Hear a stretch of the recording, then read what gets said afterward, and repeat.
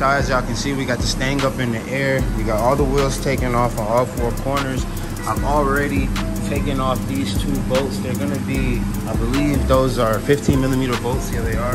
Went ahead and took off these 2 and then just have this one finger tightened down, just so that I'll be able to drop the strut, but it won't all the way, you know what I'm saying, fall out when it's time. So now we're gonna go ahead and start by removing the end links from the struts, and then we'll keep going. All right, so now that we got the sway bar end link disconnected, it's literally just the 18mm bolt and 18mm wrench, you know what I'm saying, to hold it in place, and then you undo it. Now we're gonna go ahead and take off the ABS line. It's a clip right here and a clip right there. You just wanna get you a little pry tool, get in there and pop it off.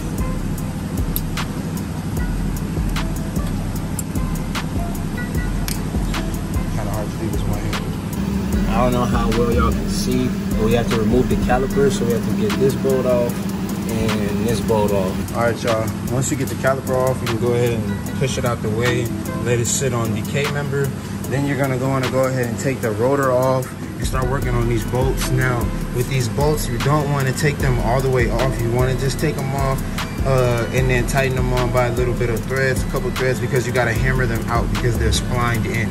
So don't take the nuts all the way completely off. Just loosen them until they're on like the last 2 threads. Then grab yourself a hammer and knock them out. All right, y'all, so I didn't take the rotor off, but I went ahead and used the 24mm socket. Got both of these bolts undid. Now I'm about to grab a hammer and go ahead and knock out the stud, and we should be good to completely take out the strut. All right, so once y'all get the bolts removed, so you can remove the strut from the spindle, it should be hanging. That's why you left that 1 bolt on there finger tight. This one right here.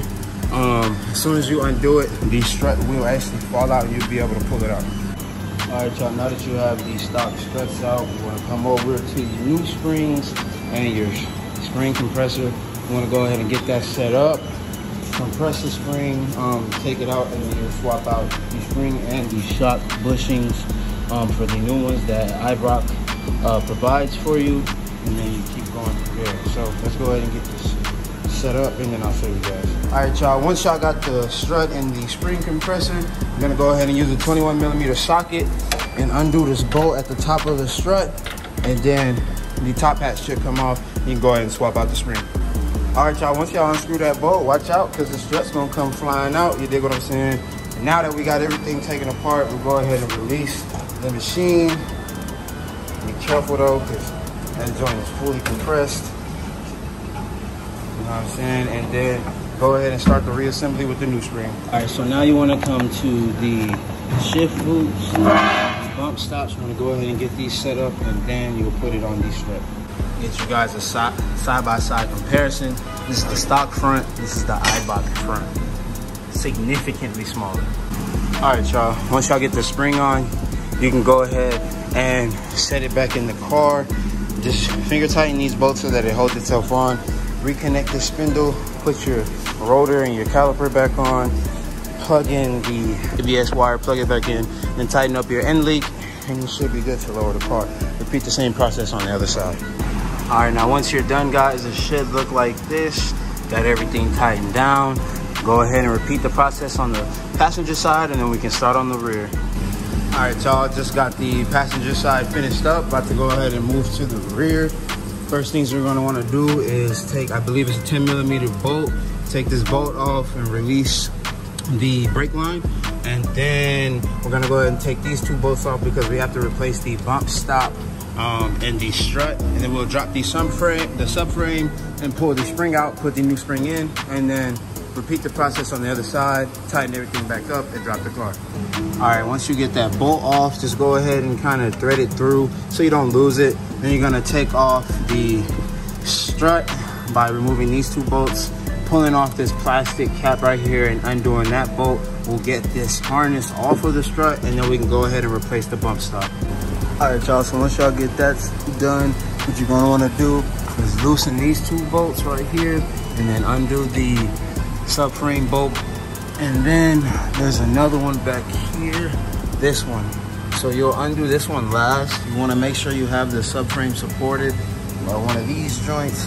And then after you loosen those, the subframe should drop and you'll be able to pull out the spring. All right, so once you get the subframe bolt out, you have those brackets loose, it should dangle like that.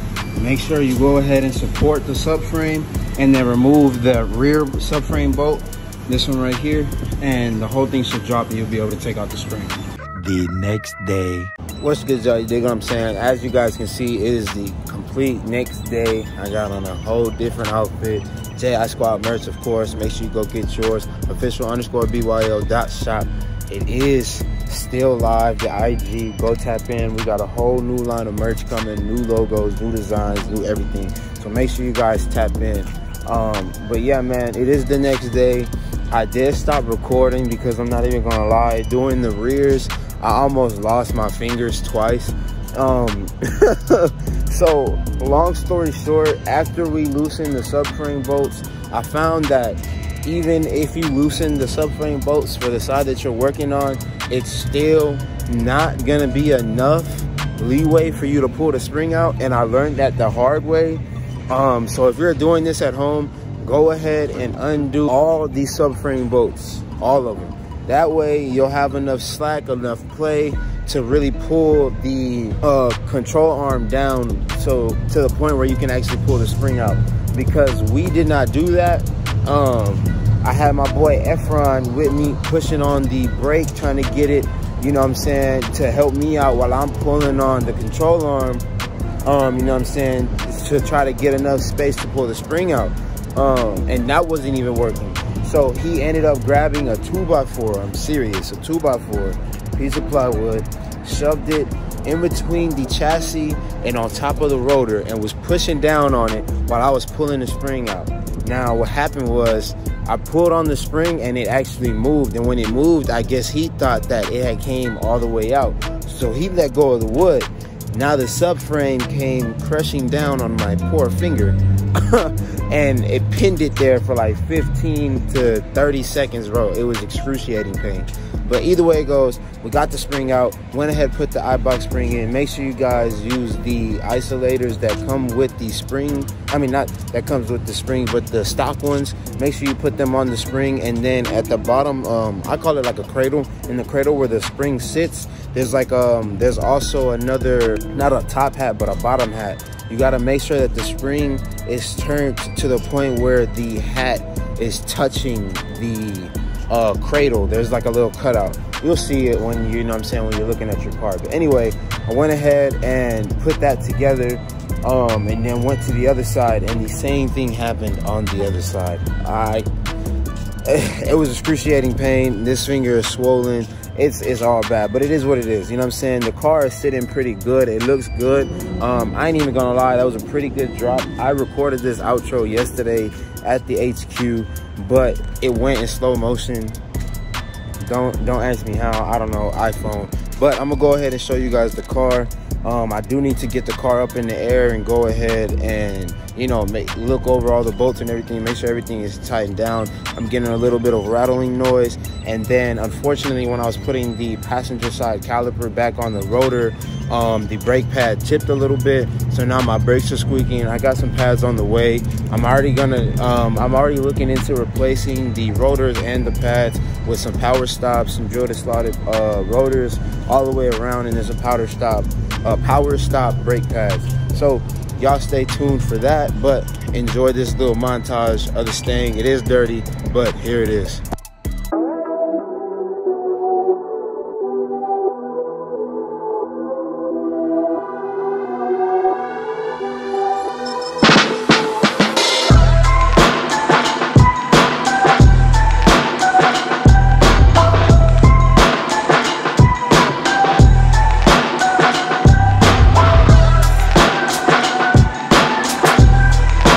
If you guys remember, at first it was 4 fingers all around. Now we only get 2 in the front, and in the rear it's kind of a tighter fit. It's like 1.5 fingers in there, and the car still has to settle. So in the next 2 days the car will actually settle and we'll get the true ride height. But as you can see, it is a significant drop. I'll go ahead and put a picture on the screen right now of what it used to sit at stock, and then you guys see what it is at now. Make sure you guys go ahead and hit that thumbs up button. Drop a comment in the comment section down below. And subscribe to the channel if you haven't already. On the road to 3K, and we're almost there. I'll see you guys in the next one. Peace.